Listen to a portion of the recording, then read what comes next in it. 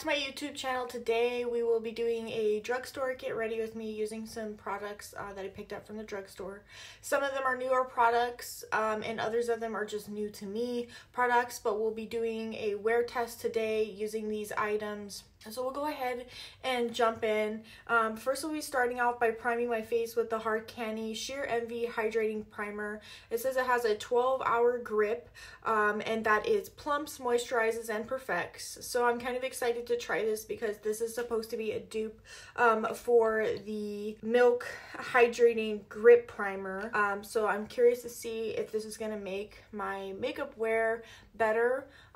With the foundation that I'll be using today, it's the Profusion Feel Good Skin foundation, and I've really been loving this. I've been wearing over the past week or so, and you know, I'm starting to think that this could be a dupe for the new NARS Soft Matte Complete Foundation.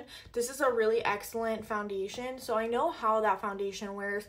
I want to see if this primer can make this already lasting foundation kind of grip to my skin maybe just a little bit better. So we'll be testing that out today. So I think I've got myself primed here. We'll go into the Profusion Cosmetics Feel Good Skin foundation and see how it kind of covers up all of these spots and scars on my skin. On this side of my face here, I'll be using the Real Techniques Expert face brush here, and I'm just gonna kind of swirl this around my face and just kind of brush this in. So as you can see, this has very good coverage, and I think that like texture wise it's not necessarily a dupe for the NARS Soft Matte Complete Foundation, but the way it finishes and the coverage you can get out of this foundation is really good, and it makes your pores look so much smaller and better, and it really just perfects your skin.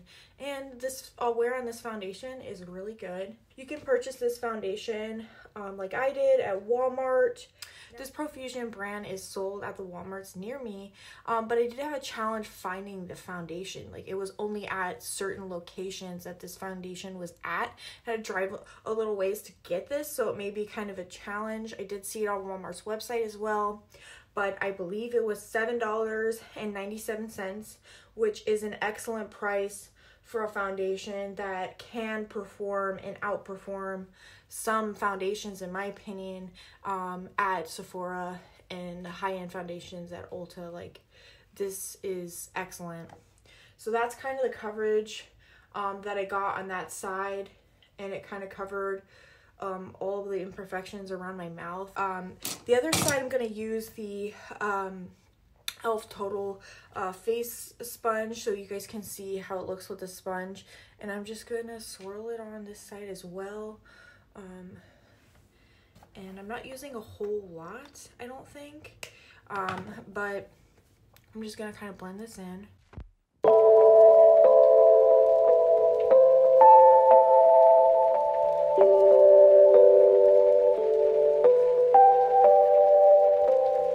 Just look at that, it just covered. I do see some spots that I want to conceal in, but for the most part I feel like I have coverage. I think it looks excellent. We'll go ahead and move on to a concealer that I picked up, though. It's the True Match L'Oreal Eye Cream and a Concealer, and I got mine in the shade C1-2 Fair Pale, and this kind of gave me vibes like It Cosmetics concealer. I can't think of off the top of my head what it is, but it gave me those It Cosmetic concealer vibes, and I was like, okay, well, I'll give this a try. Now, I've obviously taken it out of the package, so I haven't used this yet. So we're going to use it today and kind of see what it looks like under the eyes. But I'm going to give this a shot. I'll probably wear this for a couple weeks or a month and just give it a really good wear test and see if I really think that this is worth it, if it really is an eye cream, if it's giving any benefits underneath my eyes. But I can say now, kind of using it, it's very much I don't know if you can see it, but it's very much a very thin formula. So it's not what I expected. I kind of expected it to be kind of thick, since it said it's an eye cream and a concealer. But it does appear that it's very thin, and I don't know, I kind of like it. This is the only problem I can see, like, right off the bat, is this is the only color that was light in the shade range, and it is kind of the color of my skin, which is fine. It's not a concealer that's a shade or two lighter than my under eye. It's not necessarily my preference, but it's kind of a concern because although I do have fair skin, I don't have the fairest skin. So there's going to be some fairer skin gals that's not going to be able to use this concealer because it's the lightest shade that they have in the line, which is kind of concerning because there are obviously fairer shades than I do, or than I have. And this to me is like a light, not a fair shade. So... But upon application here, I'm putting more on that eye, but upon application here, I do see that it gives coverage. It's got a light slip to it, and I don't see, we'll give it a second, and we're kind of powder, and we'll move on to eyes, but I'm not seeing it really set in anywhere, that it's not really setting into any wrinkles or anything. Just like sometimes you can tell, like right off the bat, like you put it on and a second later and it's in your under eye wrinkles and you're like, damn, okay. But yeah, this one's not doing that, so that's good. I don't really want to conceal my blemishes with that, so I'm going to use my favorite e.l.f. 16-Hour Wear Camo Concealer to kind of conceal some spots on my face that I need concealing. I'll set in with this e.l.f. sponge. Alright, now I'm going to powder the face, and I got this new e.l.f. Halo Glow Setting Powder. It's not super new, but I still haven't tried it, so I picked it up. I believe I may have gotten this one from Target. So I'm going to kind of bake underneath the eyes a little bit with this, and kind of dust this all over my face.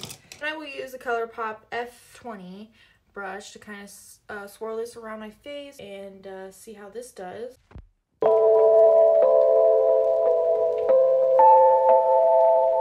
Alright, now that my face is set, I kind of put a little more powder than I normally do underneath my eyes, just in case there's any eyeshadow fallout.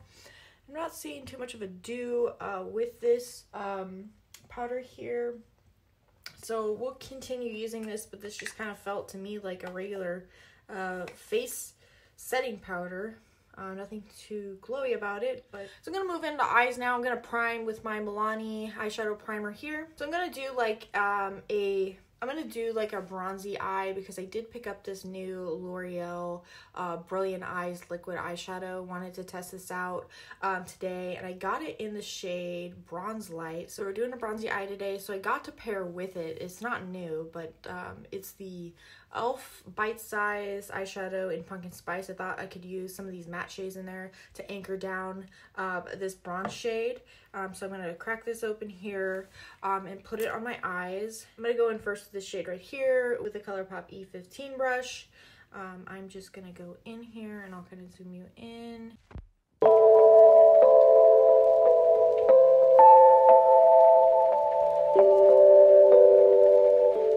Now that I've kind of diffused that across my lid, now I'm going to go in with this flatter shader brush here, and that's the ColourPop E16. I'm going to go in with that same color.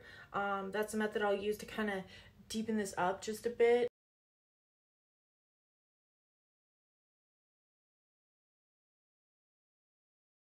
Now that we kind of deepened it up, I'm going to go back in with the E15 to blend that out. Alright, and now we're going to go in with the L'Oreal Brilliant Eyes liquid eyeshadow here. And again, I got mine in the shade Bronze Light. I'm just going to use, well, first I'm going to try to use the applicator that it comes with to kind of sweep it across my eye and see how that goes.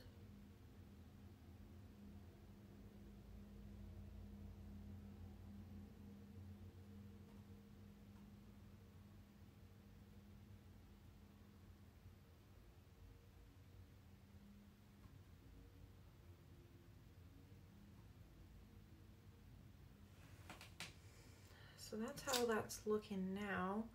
I'm going to leave the I'm going to let it set up here, and then I'm going to go in with the darkest shade of the e.l.f. Bite Size Eyeshadow in Pumpkin Pie. But this shadow kind of looks opaque. I might have to do 2 coats of this actually. Kind of let that dry. And I'm going to go in with another coat, I think. I'm going to go in again to see if I can intensify this shadow here. And it does intensify to a very metallic finish. It does look like there are glitters in here as well, like silver glitters in here.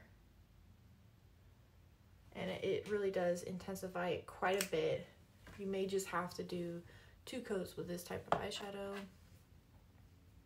All right, now I'm gonna go back in with the same matte brown shade that we're using right here, back in with the E16 and kind of blend out the edges of this with that shade here. And I did the other eye off camera here while we're waiting for this eye right here to dry, and I used, oh gosh, a little chunk of something came on my face.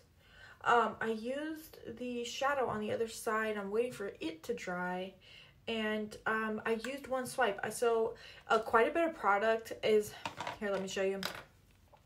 Quite a bit of product comes out on this. It's kind of chunky, and maybe for the first time I kind of swiped along the side here too much product off, and that's why it was kind of not as strong as I would want it to be, or not as metallic as I wanted it to be. And the other eye, I didn't wipe it off, and upon first application it was just as metallic and pigmented as when I applied it 2 coats on the other side. So maybe it's user error. You can get the amount of pigment, shine, and metallicness that you want with just 1 swipe of using the application that comes into the liquid eyeshadow. That might have been just user error, but there is a lot. So I'm curious that as time goes on, if it's going to get clumpier or chunkier as time moves on. Dry out, it might get too chunky.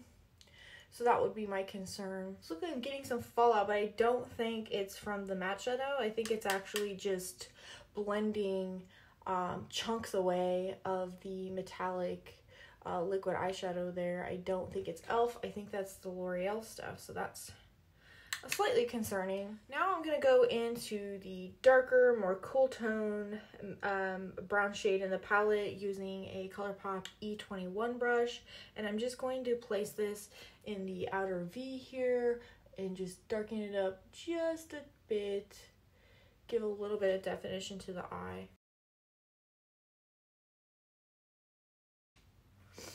And what I'm gonna do now is dust away the fallout there with ColourPop E20 or F21 brush. Just gonna kind of dust that away, and I'm going to use that same E21 brush. I'm gonna mix these 2 brown shades here and just kind of go under my eye here. All right, I want to go back again into this lighter brown shade, and back in the E15, and just kind of blow out the edges here of the eyeshadow. Make sure there's nothing harsh and everything's kind of blended together.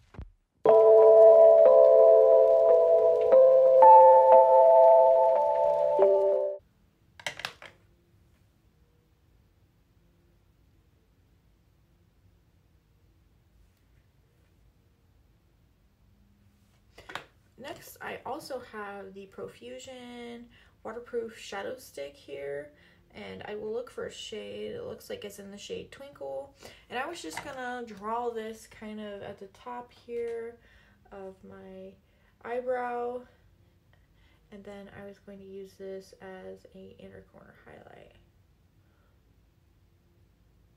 It's not too poppy, but you can see it there. Brow here. And to kind of blend that out under the brow, I'm going to use a ColourPop E3 brush and just kind of blend that in. And while I have you zoomed in, I'll do this eyebrow. Got the L'Oreal Micro Ink brow pen here, and I got mine in the shade Brunette. And we're gonna put this on my brow, and we'll kind of see how this ends up looking. And then I'll go off camera and finish my other eye. And ooh, this is quite pigmented. So before, I guess I'm jumping ahead of myself, but this is kind of what the applicator looks like. Now it's kind of got these like a comb, but it's like super, this is what it kind of looks like here. Looks like it's at an angle, like a deep angle here. But we're going to see. I'm going to just gently kind of keep it on its side here and just brush it through my brows and kind of see how it looks. It's not like too wet. It does seem to give off decent color.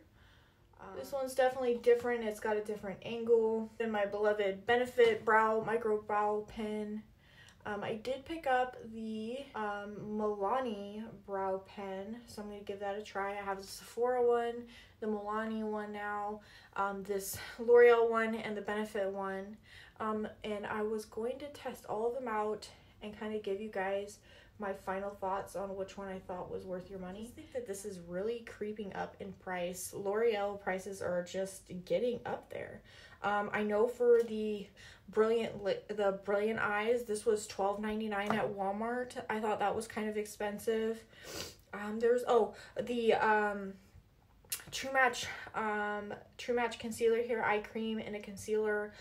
This is $14.99, so it's 15 bucks. I also recently purchased the L'Oreal Paradise like tinted moisturizer. I plan on doing a video on that one too, and that one was, I believe, $16. So you know, most of these products are, you know, $15 to $20. So you can't just go get a full face of L'Oreal products and not be out, you know, $200, $300 easy. So they're really creeping up in price, and so we'll test them out and see if the quality is also there and it's worth your money. But I'm not mad at these brows. I don't think they look bad at all. So what I'm gonna do is I'm gonna do my other eye off camera, kind of fix up this mess here. I might pop on some eyelashes and I'll be right back. We'll move on to the rest of my face. Alright guys, I'm back. So I did pop some lashes on, and I finished my other eye. I used these eyelashes here today that I got off of Amazon. I got this big old pack here. I've got quite a few like Amazon packs. I don't know which style they are, but they're just kind of, you know, basic lashes, kind of fanned out towards the end. And I'm also still using and testing out the L'Oreal Air Volume Mega Mascara, and trying to use that bad boy up.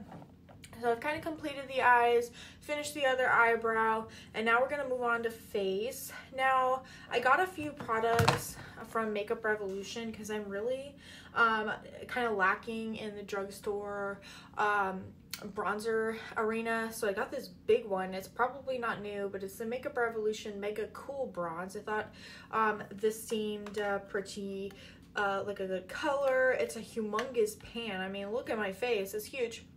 So I got this bronzer to test out today, as well as another product from Revolution that I'm sure isn't too new, but it's the Highlighter Reloaded, and this is in the shade Just My Type. So I'm going to start off using bronzer here, and I am going to use a dirty brush here from ColourPop, the F21 brush, and I'm just gonna kind of sweep this bronzer across my face. So it seemed like it'd be a perfect kind of shade for my skin tone, and it looks like it blends in pretty well. I'm kind of liking this. It can be built up. You just kind of gently go across it. It seems like it's not too warm, it's not too cool, and it does seem to sculpt the face pretty well. So this might be a pretty good drugstore bronzer for me. I plan on testing out a few more drugstore bronzers in the future. I know that the Most popular one's probably the Physicians Formula Butter Bronzer, but honestly, I may be alone here, but I just can't stand the smell. And I was getting a lot of breakouts kind of like right here on my face and my cheeks. I thought maybe it was that, so I stopped using that. I think it's a decent bronzer, but it may just be not working with my skin, and it just broke me out. So trying to find something good that doesn't break me out, matches my skin, and blends in beautifully, because sometimes bronzers are tricky. Sometimes they can look muddy on your face and it looks skippy and muddy, and it's like you just smeared mud all over your face. So this one doesn't appear to give me those vibes here, but I hope I like it because I have this humongous pan of it. I'm just gonna go over and blend that in some more with the F18 brush from ColourPop. I'm just gonna blend all of that in. All right, now I'm gonna go in with the BH Vanilla Peach Truffle blush here, and I think today I'm going to use this top shade right here. I believe this shade has a little bit of shimmer to it, and I'm going to go in with my favorite e.l.f. brush, the e.l.f. blush brush. It's like the perfect shape, and it's very affordable, and I just love it. So I'm just going to sweep this blush across my cheeks, and this stuff does kind of smell like a cherry dessert. It seems to give off decent payoff. This top shade that I'm using here is the only shade in the palette that has shimmer to it, and it's very glowy blush. It looks very beautiful on the skin. I'll have to keep playing with this blush palette, and I will follow up with you guys in a future video and let you know my thoughts on these blushes here. But they do blend very well into the skin, and in my opinion, this looks beautiful. Just gives you a healthy glow to your cheeks, and it just looks youthful, and I think it looks cute, and I'm thinking that looks pretty beautiful. What are your guys' thoughts? Now we're gonna go in to highlight with that Revolution highlight there, and it's again in the shade My Type, and I'm going in with the Morphe M510 brush, and I'm just gonna highlight the tops of my cheekbones here, and just a little bit down the bridge of my nose and above my cupid's bow here. I'm not into like a super intense highlight, but that actually looks really beautiful. Like, it's not an everyday highlight for me, but if you're going out or just want an extra pop to your cheeks, I think it looks pretty good. Just a little bit right here and right here, kind of make it look natural.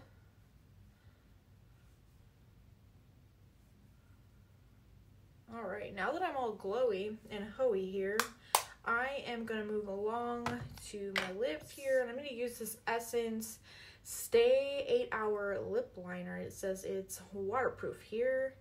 This little wonderful lip liner. I'll swatch it for you here. It's a beautiful brown shade, perfect for fall, and this is in the shade, where is the shade? It might be on the lid. This is in the shade Because Duh. And we'll go ahead and start applying that to my lips here. So I started applying this and I was out of frame, so I kind of applying this lip liner to my lips here.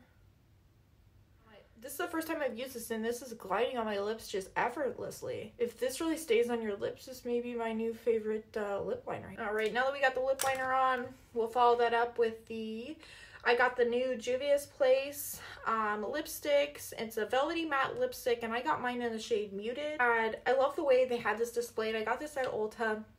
Have it displayed like nudes, chocolates, and like mauve shades, and you could find, they're like sectioned out, and it seems like you could go find for your skin tone the perfect mauve, the perfect nude, the perfect like chocolatey brown shade, which I thought was wonderful to shop to see, you know, what kind of shade works with your skin tone. So it's kind of set up like the lightest mauve up into the deeper mauve that'll work with more deeper skin tones. This is the packaging here. It's absolutely beautiful. And I mean, who wouldn't want to keep this in their purse? This is beautiful. And so you kind of open it up, and it kind of has It has the Charlotte Tilbury bullet shape here, kind of angled just like the Charlotte Tilbury lipsticks. So in my shade here, I'll swatch it. Again, this is the shade Muted again, and that's what kind of looks like a beautiful chocolatey brown, kind of a 90s brown kind of vibe, and I thought it was perfect for fall. So this is kind of what you're working with. I do like the bullet in this lipstick. It does allow for you to get more precise application on your lip line, and I think that that makes it very easy. Feel to the lips. This lipstick feels moisturizing, yet kind of matte on the lips, so I do like the way this lipstick feels. Now in this line, Juvia's Place did come out with some lip liners as well as some lip glosses. I didn't pick those up yet. If that's something that you guys are interested in seeing, I could pick those items up and kind of test them out and let you know my thoughts on them. So this is kind of the look that I've achieved today. We're going to give this a wear test. I'll be back in probably about 6 hours. I'll let you guys know how this is wearing. But I have a feeling, I've already been testing out this foundation and I absolutely love it. And I have a feeling all is going to look great, but we'll see in about 6 hours. Alright guys, I'm back. This is about 6 hours of wear with these makeup products, and I think that it looks really good. There is some wear around my mouth here from wearing a mask. I'm also using some more acne type products around my mouth to try to combat the pimples and acne around my mouth, and so it's dry and flaky. I'm going to insert a picture because I know it's dark, it's getting darker outside, so the lighting kind of sucks. So I'm going to insert a picture so you can kind of see the way the makeup looks a little better, and you'll notice that it is dry and flaky on my pimples area, but for the most part, my forehead, around my nose, on my cheeks, everything looks really good. I'm really loving this foundation. I think it's absolutely excellent quality. The L'Oreal products that we kind of tried today, as far as the concealer and the liquid eyeshadow, I'll have to keep kind of trying out, as well as the micro ink pen. I'm going to continue using that. We'll see what kind of wear time we get out of that. And this Juvia's Place lipstick is really nice. It's not the best wearing lipstick, but it is a bullet lipstick nonetheless. It's got a beautiful formula, beautiful packaging, and I do like that lipstick. So those are kind of my final thoughts on some of the products that I tried today. I appreciate you guys watching my videos. Take care. Bye.